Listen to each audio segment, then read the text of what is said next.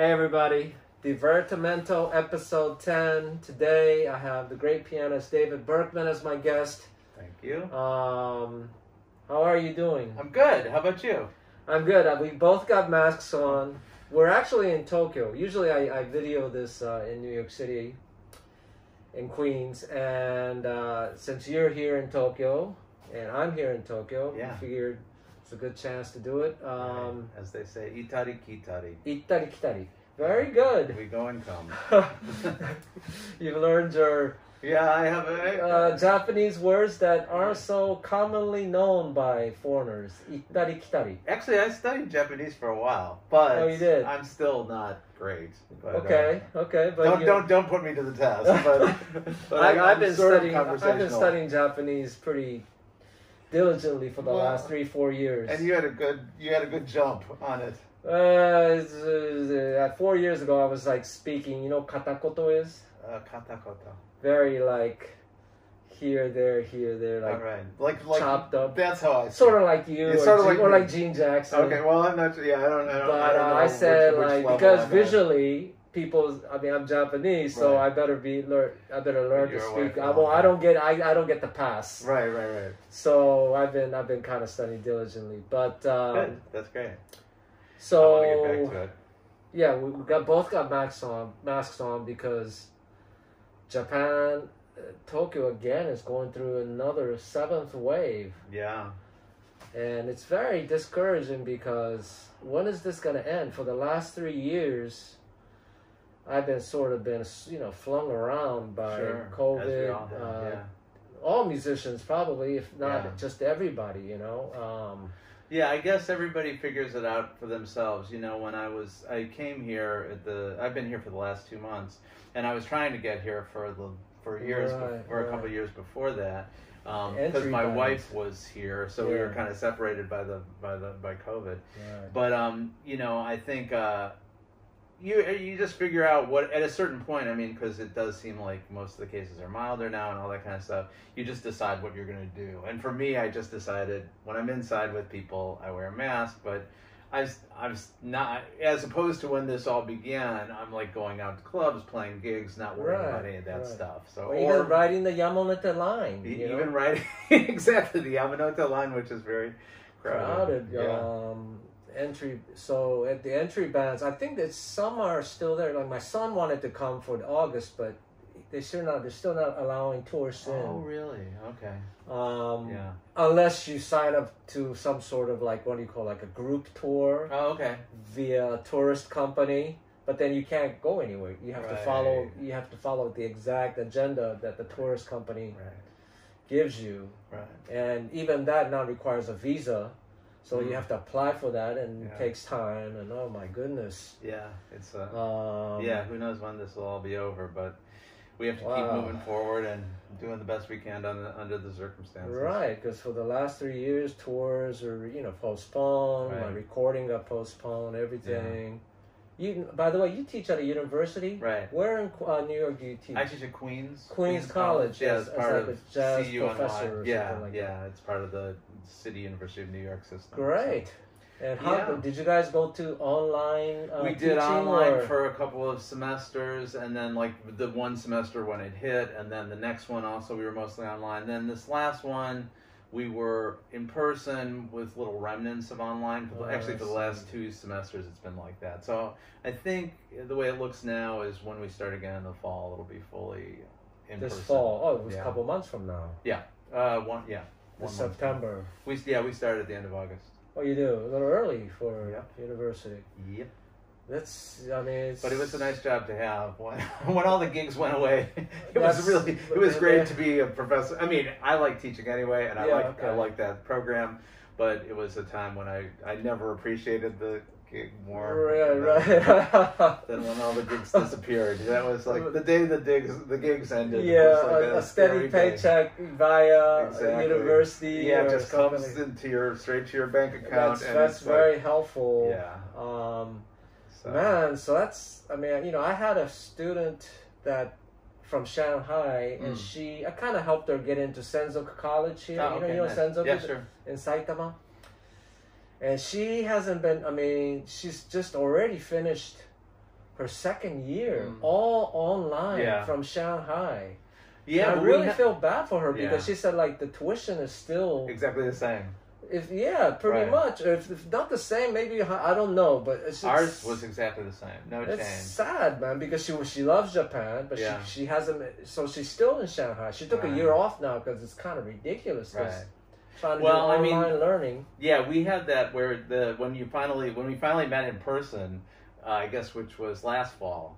There were people that I had in the program already for 2 semesters. I think there was somebody for 3 semesters that I had never met. And actually, until this last spring, there were people whose bottom half of the face I'd never seen. I'd seen some of them online, but I had a few that I saw only in classes, and I didn't have the first year that we were online.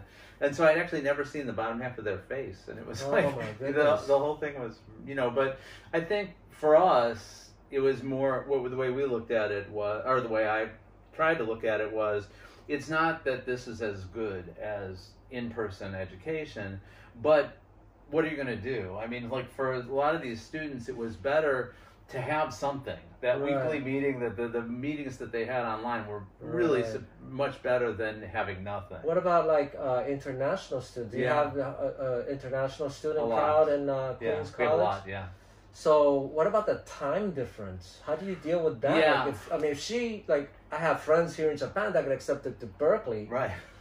And they said like, well, the classes are like 4 in the morning. Right. Or something. Is that really true? What I did, I mean, because first of all, we're only a master's program. So we don't have quite the same profile. Yeah, because we don't have the whole undergrad thing. Yeah. But what I did with my classes was I had, we taped the class so that they could watch it at their own time. And then I met an extra hour because the only students that we had that were international were Asian students. Right. So everybody was on the same time. So everybody's from Asia, not in Europe. That's we didn't have interesting. That's weird. I think the Europeans could make the time because it wasn't that hugely different. It wasn't as bad. 6, 7 hours. Yeah, it wasn't like 4 in the morning. But I had students that would have to get up at 3 in China, and so so the way I did it is I just taught an extra hour, and I met with them. They watched the thing. They watched the class, the regular class, and then they met with me for an hour. Those 4 or 5 students. So yeah, man. In Berklee College music, the tuition is not a joke anymore. No, that's like that's a very more. The tuition is more expensive than the average person's salary in the United States. Definitely. Wow. That's why they should all go to Queens. All go to Queens College. Well, it is. Mr. David Berkman. Yeah, it's a government school. It's a state school. It's by jazz standards, it's really cheap. But I mean, it's also a great teacher. Yeah, great staff. Antonio. Some of my friends gone there. Bagna, right? Bagna. Yeah, sure. Well, and Sebastian. Sebastian Ma went? Yeah, he was my student. Oh, really? I think I gave you his number the first time. That I don't remember, but it's amazing. And I was always recommending him. So. And who's the other? Somebody just told me recently that I went to Queens College, therefore they knew you. Grant Stewart. Oh yeah. He moved away, right? Right, but I didn't really know him. Grant. I didn't know him at Queens. I knew him from here. No, pianist Grant. The Japanese American guy. Not Grant Stewart. Grant. What was his last name? Richards. Yeah, Grant Richards. But he didn't go to Queens. Oh, I thought because he told me, I had done some playing with him here, and then he said, I'm going to move to New York and go to Queens College. I think we talked about it, and I think in the end he didn't. Oh, I see. But great piano player, Yeah, so... I mean, it's all part of the community. One of the things that I like about teaching there is that, being in New York, you're always getting this constant flood of people from around the United States and from around the world. But it's just... For me, I don't look at it as like, teaching can seem like a sort of a top-down thing, but for me, it's just like expanding the jazz community. Yeah, I think so. I've had so many great students who do all kinds of different things, like Sebastian. And many even others. Tana. Tana, she said like she studied from your book. Oh, really? Not take classes with you, but there was some book that you had. Yeah, I wrote a book for singers. Oh, you did? So that she had told me that others. She had used that. Nice. So that's great, man. Well, I'll definitely start using her as a recommendation for the book. She's a pretty great advertisement for an improvisational singer. So yeah, she's really awesome. I mean, the only singer I know that actually could solo over my songs at a really, really high level. So that's just beautiful thing that she's doing. Let's see. And so COVID happened. How did you keep your motivation up? Like for myself, I got kind of into bad habits because I was home a lot in New York. Heroin. Heroin. New York locked down really quickly, right? I mean, like like that Trump. Were you guy, there in the beginning part? Yes, I was. Like Trump had said something like in February, and then like boom, and he said it was a cold. Right. He said it was nothing. Yeah. Don't worry, it's just a cold. And 2 weeks later, it'll all be over. Yeah, he said. 2 weeks later, New York City was in lockdown. Right. Well, in New York, I think, you know, a lot of people experienced a lot of things, and everybody had it different. You know, I know people who lost like family members, and you know, so everybody experienced this thing in different ways. And you know, tragedy is visited on different people at different times. But you know, so in that sense, I think I got off pretty light. But I do think that people who were in New York in the beginning, when the virus was really at its most lethal, and nobody really knew what was going on. Yeah, no vaccine or nothing. I mean, there was a period where I was in the house pretty much, you know, 24/7 for about 3 months. You know, because the thing is, when you go outside in New York, there's people everywhere. You know, I live in Washington Heights, and it's like you walk outside your door, and there's people on the street. And at that time, we didn't know how bad it was. You know, so I was just, you know, it was very isolating. And one thing that I think is, musicians have an advantage in that we have a lot of time to shed, you know, to practice. That's a good thing for us, right? So, and I think piano players also, because I'm really interested in solo piano. And solo piano is a way to perform music by yourself, right? So in that sense, I felt like there were musical goals that I had that I could keep up with. That's good. But it was, you know, the challenge was like figuring out how to, you know, I was fairly motivated musically, at least to practice. I didn't write as much as I thought I would, but you know, eventually it's just your mood that you're right. I mean, for myself, the time was great, but at the same time, my whole family was in the house, right? My son's school, that's a different so thing. That's a, you know, there's a lot of my friends, they ended up getting like a COVID divorce. Yeah, really. Because now they never spend so much time with 24/7 together, and you know how small the apartments in New York can be. And Tokyo. And Tokyo, and now it's like the jobs are no longer commuting, so the wife or whoever's doing the day job were not at home too, and it caused a lot of tensions. Yeah. And even in Japan, I read the news that there are a lot of problems with that. You know, sure. Husband staying home 24/7 during that period. No, that makes sense. For me, because Shoko was here and we kind of couldn't figure out a way to get in touch, you know, to be in the same country. So you had, it was you just had your very house isolating. for yourself, and you were able to. I mean, it wasn't. Practice. We didn't have that COVID divorce problem, other than just being apart for a year. Well, not every. Yeah, some people even get closer during a time like that, but I guess that's just that's just. I mean, the other thing, and I think the other thing for us that was nice was we'd had that experience of doing this back and forth thing, so it wasn't like the first time we were sort of apart, so that helped. But yeah, it was very difficult, and I think the thing that was so challenging is you're in a situation where, I mean, I would not being in the same situation you were in, but in like a very isolated kind of thing, you end up kind of thinking, the only thing that's keeping me from like not, writing a piano concerto tomorrow is my own mental, state, and that makes it sound like you're sort of beating yourself up for not doing more. It's kind of like, that's a real thing. We were in a pandemic and it was depressing and scary and confusing, and so I think people had to, for me, I had to kind of come to terms with how much can I actually do? What can I get done? Things like, one thing that was really helpful was I did a number of live streaming things, just solo concerts from my house. There was a guy in Spain who puts these things on, and so I would do those, and when I was able to, I would go to there's a gallery in Brooklyn, Soapbox Gallery. You played there, I think, right? Soapbox Gallery. It's a gallery in Brooklyn. Is this a new? No, I don't think so. What, Okay. It's called Soapbox? Soapbox Gallery. No. Oh, check it out. But it's a, you know, they were doing a live streaming thing, and it's you know, it's another one of these alternative venues that open. Yeah. So I started doing these solo events, and that helped me have something to focus for. Another thing that I did that really helped me a lot, one of my closest friends is a great piano player named Bruce Barth. Oh, yes. And we would do, we would just get on Zoom and play tunes together.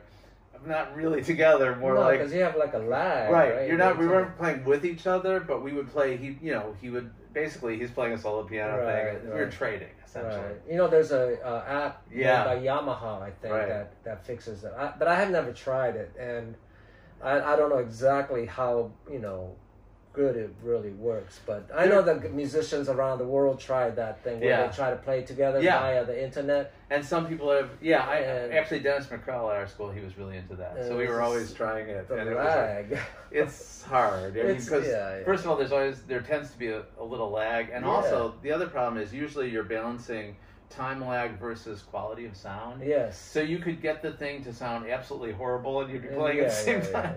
But it would be sort of so brutal. It still has to play simultaneously together. I've seen some amazing videos by some Japanese artists where they're not playing simultaneously together. But they layered it. Yeah. And I'm like, wow, man. And the video editing and all this thing. Oh, yeah. Some people get great at it. Yeah, some people really rose to the technology. Yeah, right? I mean, I'm a video idiot. I have no clue how to, do, what is it, Apple Final Pro, whatever those, I think Final Cut is Final Cut. Yeah. So, the whole concept of this video, I use iPhone, but it's recorded at 4K though. Oh, okay. And it's a casual conversation with all these great musicians and artists and people that I've worked with, not just limited to musicians, but like sound engineers and lyricists and things like that. Yeah. But so we went through the COVID thing. Well, let me ask you this: why New York? Are you from New York originally? No, I'm from Cleveland, Ohio. You're from Cleveland, the middle America. Yeah. Wow. Well, Trump country. Well, not you, I hope. No, but Cleveland actually. So Cleveland is actually what's funny about all these sort of middle America stuff. It's not even in Tennessee. Right. Nashville is not Republican. Oh, really? Not really. It's the suburbs might be, but in almost everywhere, the cities are Democratic. More cultural. Yeah, and so the university towns, Cleveland's kind of a hospital town, and here's a university town now. Anyway, so I come from a very lefty background. My father was a labor lawyer. I mean, it's so that's, and there was, that was a real, there was a lot of that. I would say Cleveland is pretty different politically than Ohio as a whole. Oh, I see. So just to get that out there, not that it really matters, but that is where I'm from, Cleveland. And then you moved to New York quite a long time ago. A long time ago, yeah, somewhere during the Jurassic period. Jurassic period. No, I moved to Cleveland. Actually, what happened was I was going to do something else. I think when I went to college, I wanted to be a novelist, actually. Oh. And I wrote another high-paying job. There you go. Yeah, I wrote some really bad fiction for a while, and then but I'd always played, and so I took a couple semesters at Berkeley, and I ended up thinking, okay, I can. Oh, you did go to Berkeley for a summer session and one fall session. Oh. And then I transferred those credits to.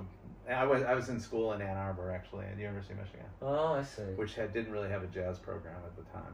So, anyway, when I decided, okay, I'm just going to go out and go back and I went back to Cleveland and I played, which was actually nice. So I played for about 3 years just in house bands around town. Right. And there were a lot of great players from there. Joe Lovano's from there, and Greg Bandy, great drummer, Jamie Haddad, a percussionist and drummer. Anyway, there were a lot of, sort of fine musicians. And also, I could play in house bands, and they would bring people in sometimes. So I played for 4 nights with Sonny Stitt. Oh, wow. Yeah, a lot of great formative Jurassic Sonny Stitt. What was that? Sonny Stitt passed away years ago. Getting killed by Sonny Stitt, man, what a badass! Oh, unbelievable! Unbelievable. Whenever you get to play with any one of those guys, it's all for me. It was always really.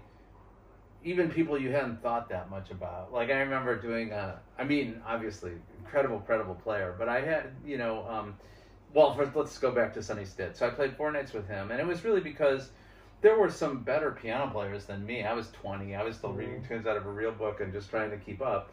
But you know, those 3 guys were busy, or they were out, somebody was out of town or something. So that was a great situation because you could play with people doing that. Oh, wow. It was nice to just play around town and sort of not have the. I think in New York it's always more of a kind of you have to be out hustling a little bit more. Like in being from a small jazz scene, it was really just nice to go and play with all different kinds of people. I was sort of trying to play. I was kind of playing out of a Bud Powell kind of book, but I do funk gigs. You do everything because there weren't that many players, you know. And so once you get on the list, you get called all the time. So what made you eventually move to New York City? I'd always planned on coming to New York. Like many jazz musicians, aspiring jazz musicians want to try out their metal to test themselves. Well, and in New York. I'd never taken a vacation anywhere else. Like, you know, by the time I got out of college, we'd play a bunch of gigs, we'd save some money, we'd come to New York with $300 or $400, we'd sleep on somebody's floor and go to 2 gigs a night, you know, and go hear everybody as much as we could. And then 4 or 5 nights later, we'd drive back to Cleveland, you know. So it was like, New York was the only place I ever went. How do you feel about New York now? I was talking, I think, with Tana about this. The scene has changed so much. Yeah. And then with COVID, it's even like many of the great musicians have moved out of New York City. Some died. Sometimes, right? But the ones that are still like our age, said forget it. It just I'm so tired of the hustle. Yeah, and people that I never barely survivable income. Right. I mean, it's playing. I mean, you know, I moved to New York in 1991, and I think I got more money playing gigs back then, and then 2020. Right, it really hasn't changed at all, and yet my rent has tripled, whatever, you know, over the years. So, how do people do it? Yeah, that's a great question, and you know, I think, you know, part of the thing is you get older, you know, so your situation kind of develops, you know, because a lot of times someone will say, "Wow, how do your students get?" And I'm like, I have no idea. I just don't know. Well, you know? Because you know, like students are like they're. When I moved to New York, I split an apartment with a friend of mine from Cleveland, a guitar player who moved from Cleveland, and our rent was $450 for the whole thing. So it was like $225 each. Right. You know, when I first moved, it was a $600 apartment in Williamsburg, $300 each. Right. Same thing. So it was like in that kind of environment, you could kind of manage, right? You get a few little gigs. A job. You got a job. Yeah, when I first moved, I had a job, but then I did weddings. I did everything. You know, I did weddings. I taught at a horrible, awful teaching gig, and you know, whatever. I just did whatever I could, and then I went on the road with a big band. You know, you just did various things. But the point is, the rent wasn't so crazy. You know, that I had students that were paying like, I don't know, like $1,200, like as soon as they like with a roommate. Yeah, with a roommate, with 2 roommates, you know, so I don't entirely know the answer to that, but I know, you know, I think people find their path, you know, obviously some people do other things. Right, well, the fact is, we may be older, but the only people we see in New York are the ones who are still doing it. Right, well, so it's their parents, or maybe they're independently wealthy. Rashid Ali told me years ago, a very good... Independently wealthy people, but maybe, maybe I just don't know. He's like, look, this is New York City, and whether you figure, you say, well, how they doing it? Well, they're doing it, so whether they're getting money from gigs or parents, or you know, maybe they got like a gigantic will that, you know, somebody. I think a lot of times they're 2-income families. Yeah, too. well, like whatever. People that are married, and there's very common wife works and the husband is the musician. Right. Vice versa. Or the worst, yeah. Sometimes they're both musicians. You know, I know several. Most of them don't last, but some of them do last. Yeah. I think I found over the years that the ones that don't last are the ones where one becomes really famous, and the other one doesn't. In New York. You paid your dues. I think so. Over the years. Yeah. Would you still recommend New York City to young musicians around the world? You asked like really about the scene and how it's changed. And I'm always trying to figure out, like, I know it's changed because my relationship to it has changed. I mean, first of all, I know it's changed. Period. You can't. You know, it's different. For me, really one of the big. I mean, I've been there since 1985, and one of the big changes was after 9/11. That was like it, because I felt like, I remember like maybe a year or two. So this is like 2002, 2003. I was in the Village, and I was in Sheridan Square. And I look over, and for some reason, 55 Bar wasn't doing anything. 55 Bar doesn't exist anymore. But anyway, 55 Bar wasn't doing anything. It was Sweet, at that point it was called Sweet Basil's Rhythm. Oh, Sweet Rhythm. It was Sweet Basil's. It was Sweet Rhythm at that point. They were closed. And I was just looking around. Nobody was there. And I was like, it was like 12:30. And I was like, I can't picture this corner being this dead. Right. And so somewhat it came back, but for me, when I first got to New York, I think I heard Kenny Barron 10 times in the first month. People just, the playing scene was different because there was Bradley's, there was, the Vanguard. At the Vanguard, when I first moved to New York, the Vanguard was $6.50 to get in. $6.50? And you got a drink. Wow. A little ticket for a drink. So it's like, not anymore. Yeah, it's like it was a different vibe in the sense that you could go out and hear a lot of music, and a lot of places didn't really cost all that much. Right. So what I noticed was the first thing that really seemed to change was that a lot of like the sort of mainstream jazz clubs, like places that would have Kenny Barron and people like that, and Mulgrew Miller, those kind of players, those places got it really expensive. And they also stopped playing, like Kenny Barron used to play 2 weeks a month at Bradley's practically. So, for a young piano player, just moved to town, you could walk into Bradley's, play, have a beer and like sit there for 3 hours, right. And just hear more Kenny Barron than you'd ever heard in your life, And so that was such a great thing that kind of changed. The way I think about it now, it seems like there's always going to be this big, or there still is a big pull for young musicians to come to New York. Yeah, there's so many great young players that you hear, like some of the ones you mentioned. I mean, they're younger than me anyway. Yeah. Sebastian and Tana are not that young anymore, but they're still, I remember when they came to town, and there's always a stream, like coming to Juilliard and coming to Manhattan School of Music and all those places, and they play at jam sessions at Smalls, and so there's this scene, this intense group of young, very talented people coming to New York.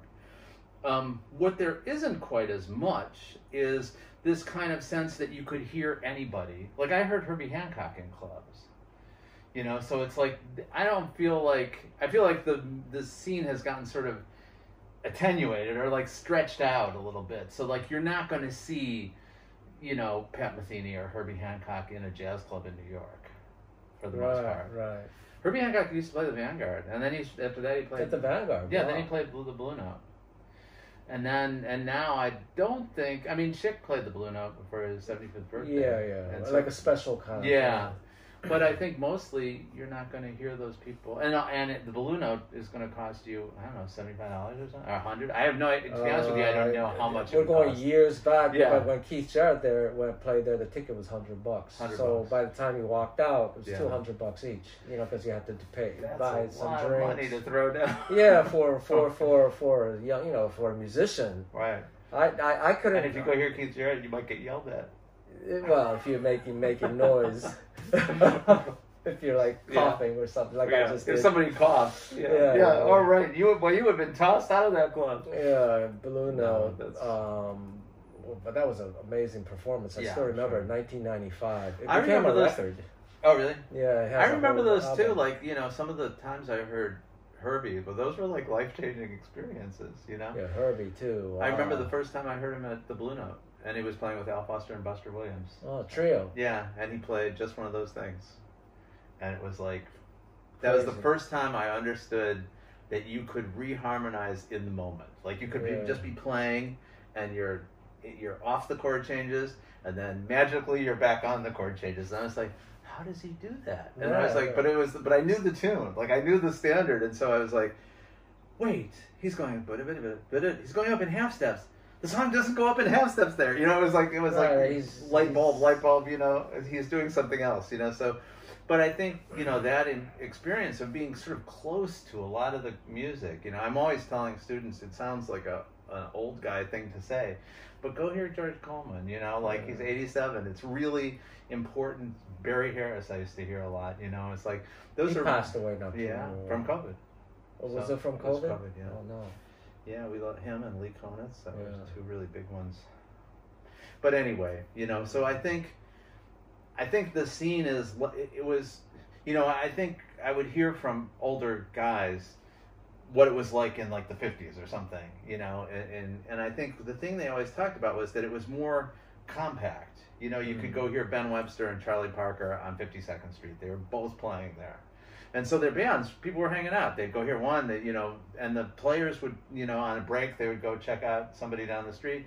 It was really tight, and I feel like that's the process that's been happening in New York. It's becoming more and more, sort of diffuse. And so I think, there's still great players, there's amazing musicians, but I feel like with the younger players, they listen more to each other than they do to the older generation. Yeah.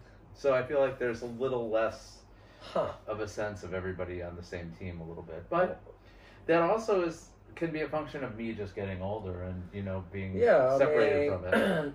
Just recently, my son has a classmate who's an aspiring musician. And he came over to my house in Queens, and he saw a piano. And he said to me, people still really play this thing? Oh, God. He's That's like, so what? depressing. And he's like, what for? It's like, everything's now available on the computer, and I can write and program things on this computer that no humans could ever play. And well, that's what it sounds like Frank Zappa's rap. And it's like, and it takes years and years and years of solitary work on this thing, mechanical instrument. He says we're not, and he's a very, very smart guy. He sounds he's like right up there, in the 97 percentile. He sounds very smart. He creates really pretty, amazing computer music. Yeah. And he says for me, he's like, and he, I get along with him, man. But he's like, for me, I can't imagine spending 10 hours a day in front of this clunky thing. Yeah. When I can just do this, and he said I have more chance of making a living with this than that, So he was just kind of smart kid. And I didn't really know how to answer that, because I also play a mechanical instrument, a string on a piece of wood, right? And my muscles, as you grow older, atrophy. Yeah. I can't play. I mean, I used to be able to play things in my 20s and 30s, but now I can't really do so well because I'm older. And it's a good point. I think it depends how you view yourself. I think did you ever see that movie Jiro Dreams of Sushi? Yes, I did. So this movie, he's like 90. Yeah, and he's making sushi, but there's a thing he's doing that is kind of very special about his approach to, it's really, obviously this is something that really ties into Japanese culture a lot, right? Because this sense of being an artisan, of like making... Artisan, Yeah, making like the perfect pot, or like making, perfect ramen. Yeah, perfect ramen, right. Like These guys get serious about this stuff. stuff. Making a super ramen, or even like, the perfect like, flower arranging, all these different kind of things that are about not like necessarily a new idea, but like an appreciation of something that's just is in the moment. Right. Like that's the difference. I think people who think about music like that it's all ideas and information, and I can do this and I can do that, and it's something that no human could ever play. True, that is definitely true, but you're not necessarily making something in that traditional sense of being an artisan, like you said. Right. Like, to be. And also, I don't think that jazz can ever be played that way, because it's like you're improvising in real time to what your other fellow musicians are doing, right? No matter how advanced AI gets on the computer, I don't think it's still not at that level where it can kind of listen to what's going around them and then spit out. Yeah, I think the thing that's appealing about jazz, is something about the moment and something about expression is freedom, man. Humanity and the like if you hear somebody who's playing you love, it has that, it sort of smells of their personality in a certain way, and it's like, yes, you could have a computer program it to do almost the exact same thing, but is it really going to have that feeling of, whatever, Lee Konitz, or for example. Right.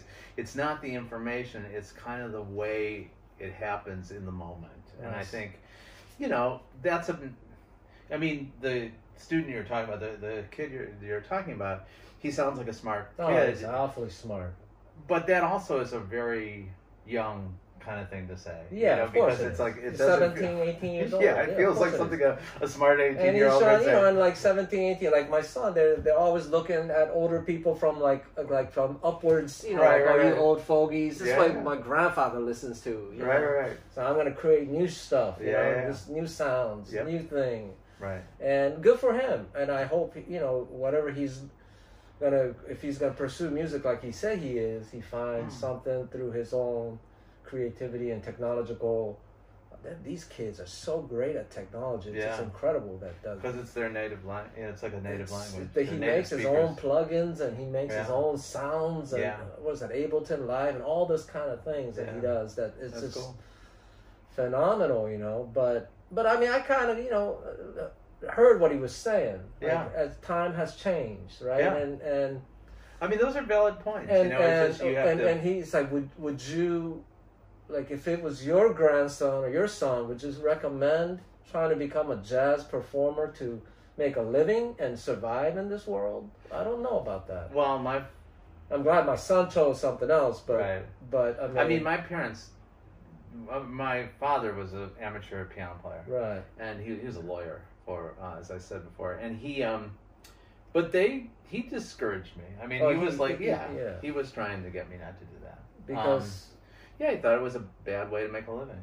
He thought it was a hard life that you wouldn't have the same kind of stability. And I saw a Sonny Rollins interview that talked exactly about. He said, "Listen, it's not for the music to decide whether you make a living or not. And it's like, if you're gonna worry about that, if that's something that you have to think about, right? Then he said, don't do it. Just listen." Well, sometimes I there was a period where I used to hear when sort of Facebook and SNS, social media, all that stuff started. I would sometimes see these posts from people who were dissing jazz schools. They say, they're just taking people's money, and students don't realize that there's no life for them outside of all this. And I was like, man, if you're a kid going to college and you think you're gonna study jazz because that's gonna make you a jazz star, you deserve whatever you get. It's like you have to go into these things with your eyes open. I have to say, even though at the time when my father was a little bit discouraging about, was trying to get me to really think about if I wanted to do this, I'm not sorry that there was a little bit of resistance, because that just showed me that I wanted to do it anyway. Right. So that's there. You end up doing it because you have to do it in a way. And those are the people that I think I enjoy hanging out the most, talking with the most. And maybe money isn't maybe the most important thing in your life. It may not be the most important thing. That's true. I'd say it's true. That's very true. Who said that? The wise guy said, money isn't gonna bring happiness to you, but without money you won't be happy. Well, there's something to that. Because you do have to, and also, like, a lot of times when I say something like that, it's Gene, so every time I hear like musicians say, "Oh, it's not about the money," they usually already have a house. They have they have a living going on. They may not be like multi-millionaires, but they're comfortable. It seems like. So it's kind of hard to take that medicine from somebody who isn't on the street, homeless. But I also, yes, that's true. But I also look. Everybody has the cards they're dealt, right? I came from I didn't come from abject poverty. Right. I had my dad, like I said, my dad was a lawyer. He made a pretty good living, and but you decide whether when I moved to, I lived like a pretty poor student for a lot of years. Me too. Right? So it's like I said, I teach at Queens College, and that gave me more financial security than I ever expected. But but at any rate, for a long time I was just trying to figure out how to do it, how to go about it. I wrote books. I did a lot of different things, and in some ways, You know, it's funny because I remember talking about this with Tom Rainey, the drummer. Yeah, great drummer. Yeah, and he was saying we were on the road together with a band a long time ago, and we were in Europe, and we were talking about, is it better that like the U.S. should support the arts more? That was kind of the discussion. I see. And he was like, yes and no, because he said, in my opinion, a lot of the strongest musicians he's ever met and creative musicians live in New York. And there's a lot of these places where, you know, we were in Holland, and there was a lot of support there, you know, like, so some people like, you know, Han Benek or something, these people are like national treasures, and they're basically supported. And he's like, you know, there's something good about having the pressure of having to, you know, deliver the goods, you know, and having to do a lot of different things. And he wasn't sure that he wanted to trade, you know, for the kind of European model. He's like, you know, jazz came out of the streets, and you know, and sometimes the toughness of having to deliver is a good thing. So I don't know. I'm sort of agnostic. I don't know exactly how I feel about it. I think there should be more support than there is. Well, I think I mean, the audience as well is so few, right? And it's such a great. That's probably the only true American art form, and there's more support for it here in Japan or Europe. Yeah. On the regular public level. Well, that's true. Then it's pretty difficult to fill a place in New York City. You know, and there's a million musicians, so there's a lot of competition for gigs with too. Great musicians. Yeah. So it's that is one of the really nice things about being here, I have to say. There's so many venues. A lot of venues. Oh my goodness. And there's a lot of great players here. Yeah, and I feel one of the positive things I feel here is that I'm not flung around by venues. Like if they don't want me to play that, I don't care. I mean, there's another venue that wants me to play. Yeah. In New York, everybody's fighting for that little crumb. Yeah, and those places closed. 55 closed. What the Jazz Standard closed, right? I had a friend who was trying to get a gig at the 55 bar. And I don't know if you ever, I never really worked there that much, but, over the years, a number of times, but I never really tried to get a gig there myself. And so the woman was Quiva. She was It's his son. Well, it's finished now, but she passed away. Right, but this was back then. Yeah, it was still her. Yeah. And he kept track of the number of times he called her. Yeah. And he ended up with a early, like I was 5 to 7 or whatever. I don't remember what the early set was, but it was an early set. And he kept a record, and he took 102 phone calls to book that early set. And it was just like... And it's the 55 bar. And it was the 55 bar, which paid, I don't know, what did that pay? Nothing, practically. It's hard. It's much... But that's the New York, here. And but again, some of that stuff makes you tough. I mean, there are some. Again, I'm not advocating for it. I'm happy to come here, and also I'm not willing to call anybody 102 times for a gig. I've worked enough so that if I don't get that gig, I'll live through it. I don't know if that makes well. Some people who do have that strength, inner core strength, might make them tougher. But many people might just get discouraged, or might not. Well, that's why for one reason, I mean, that's one of the reasons why I think New York, to some degree, is kind of a young player's game. It's like those. Exactly. That's definitely. I mean, going out all chase after somebody every night, 102 times. Yes, I mean that is stuff that I used to do more young when kids. I I said, look, I already paid those kind of dues. Yeah, man, so that's definitely true. But so in that sense, Japan, it's such a positive. Plus, the people are great. The fans are great. Yeah.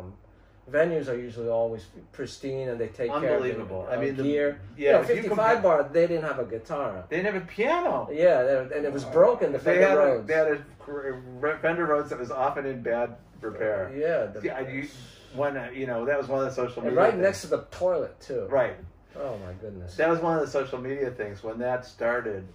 When I think Facebook started, the first group I think I got into is musicians who play at 55 bar, and you would just go into that group and it would be just like post after post. How's the Rhodes? Is it playable? It was like, and then when you come to Tokyo, I don't think I've ever been in a city that has more grand pianos at clubs. I know, man. It's just like amazing. even small venues that aren't doing very well, where there's no customers or anything like that, where they're really kind of struggling, they still have like a nice Yamaha grand piano there, and usually a good sound system. Yeah, and they all have a guitar that works. Yeah, I mean it's really incredible. Yeah, so I'm very, very grateful for that. I used to think that the piano part was a remnant of the bubble years a little bit. But I guess that's not true because it's so long. I mean, Japan's been in kind of a doldrum thing for a while. For a while. The 90s, I heard Japan was, jumping with the bubbles. And I think more in the 80s. Because I started coming here in the 90s. And people were saying it was, you should have been you should have been here. Well, I mean, when I first started coming to Japan, that was in the mid-90s, and it was pretty amazing. Yeah, but, there was definitely... But then it kind of right around there, when like any bubble, like a cryptocurrency, just blows up. But anyway, so we have David Berkman here. You're gonna be going back to New York soon. Just wanted to do that to acknowledge I do have a face. Yeah, I'm going back to New York the day after tomorrow. Okay, and for. Musicians, venues, people that want to contact you for gigs. Sure, have please. You come clean their house, whatever. Yes, exactly. Anything. Where's the best place? Everything is for sale. I have shoes that are where's the best place? Yeah, BerkmanDavid@gmail.com or DavidBerkman.com. So your website is DavidBerkman.com. Right. As you spell it, just as it sounds. Yeah, David. No Berkman. Hyphen, no nothing. David Berkman, one word. Exactly. .com. You're also on Facebook and SNS. Yeah, you can reach me through any of those. And any new records coming up? Any new records that just been released? I'm gonna do one pretty soon. But I have my last one was a solo record. It was David Berkman plays music by John Coltrane and Pete Seeger. Whoa, Pete Seeger. I didn't know you were into the Pete Coltrane and Pete Seeger. It was the perfect. Everybody gets so tired of that combination. Not another Coltrane Pete Seeger record. Oh my God, it's so But actually, it's funny because I always wanted to make a solo record of Coltrane tunes because I thought that would be kind of less typical for a piano player to play a little bit. And then there was a period where I was playing. I got interested in solo piano and counterpoint, and I was using a lot of these kind of older tunes, things like "We Shall Overcome" and "Where Have All the Flowers Gone." And that was music I listened to a lot when I was a kid. The first record I ever bought was actually Pete Seeger's Greatest Hits. So, my font again, it sort of comes out of the lefty kind of sort of political stuff, but my father was really into that, and I